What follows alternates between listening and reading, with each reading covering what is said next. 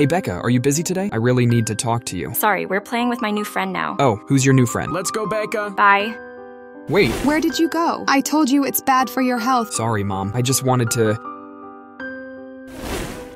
It's been a week since he's been absent. I wonder what happened to him. I'm sorry this happened to Eric. He was such a good student. It's Eric's mom. What happened, teacher? Where is Eric? Eric's mom told me that Sorry, but your son has only a few days left. His condition has worsened. he's gone now. No way. What have I done? I wish I had listened to him. The greatest regret is taking someone for granted.